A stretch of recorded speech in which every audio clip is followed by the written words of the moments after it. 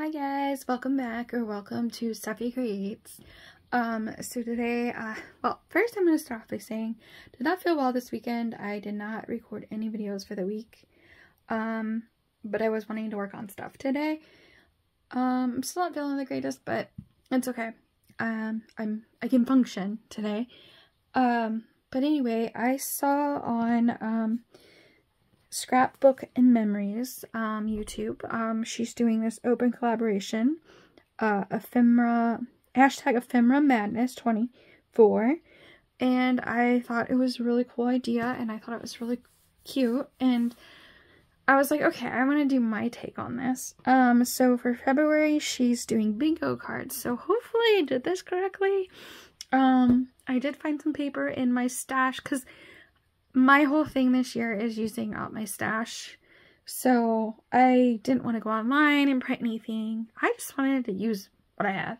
So I knew I had some paper with some bingo cards on it, so I just went through my stash and found something. I was only going to make one, but I ended up finding another sheet with bingo paper, a bingo card on it, so I ended up making two, and I absolutely really love them. I will show you in a little bit here. She said you can make them for like your junk journals or whatever you make your ephemera for. I like to make art journals, but a lot of my art journals have lots and lots of fun stuff in them and goodies. So, and I want to start making my journals with more like pockets and stuff. So this was a really fun way to make ephemera for that. So, without further ado, here is what I made.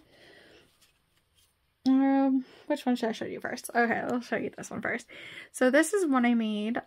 This was actually from Temu. It was supposed to be for jewelry, but look how thin that is. And it bends. So I was like, I'm going to use it for paper crafting. So I took it out and I found it, and it fit perfectly with this little project here. I used 4 different papers on this one. First is just a plain like oatmeal-y color cardstock, and then I used, oh, never mind. I was like, what is that? And then I used my bingo paper, which you'll see. On the other one, I used a piece of that for the background here. It's got like letters, and music notes and stuff. And then I looked at that same thing, and I found this green paper, this green vintage paper, and then I ended up finding this bingo paper. So it's got a bingo card right here with the numbers, so hopefully I did this correctly. So I am using a bingo card.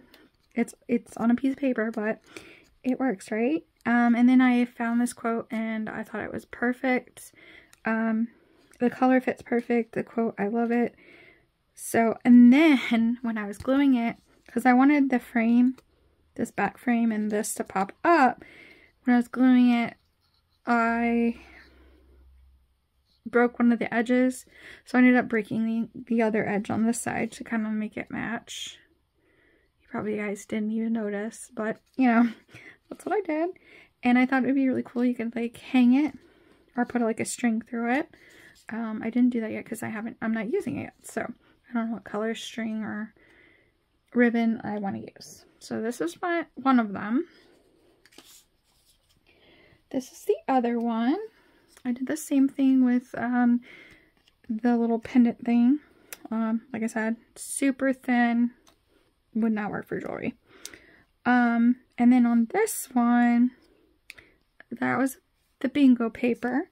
So that paper was actually with this music note paper. They were the same sheet of paper. So I cut out the bingo. And then I found this Admit One sticker, washi sticker. I thought it would be perfect. And there's a flower here, but I covered it up apparently. There's a flower down there. And then I wanted to add more dimension to this one, so I popped up the quote and the flower, and then I added this bow to cover up the ugly, yeah, anyway. And then I did use vintage photo after the fact, because I felt like it needed a little bit more grunge to it. So that is this one. So these are my two embellishments I made for the hashtag Ephemera Madness 24 using bingo cards.